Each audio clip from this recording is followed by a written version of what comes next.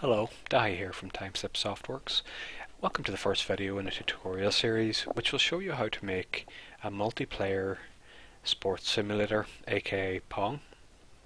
Now if you're just getting into game development, you may find that tutorials are a good way to get started, assuming you can find a tutorial at the right level. Now generally with tutorials you'll pick things up more quickly than you would otherwise, and you'll also have something to show at the end of it, which is nice too. Now this tutorial it's pretty simple, and it's primarily aimed at two groups. If you have no experience with Unity or a programming language, this is possibly a good place to start. Now, the second group is if you perhaps have some experience with a programming language but very little familiarity with Unity, you might find something here that's useful to you. Now, I'm going to assume that you have Unity installed.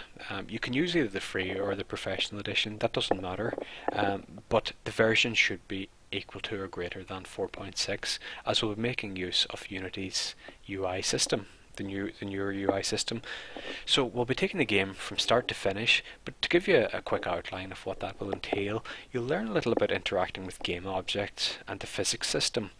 You'll also learn some basic scripting and how to build a UI. Now, if it turns out that you find these tutorials of use, you're most welcome to stop by my Facebook page.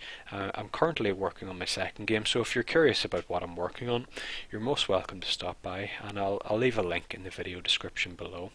You're also welcome to subscribe to the channel if you'd like more updates. So we'll get started on development of the game proper in the next video, and I'll see you then.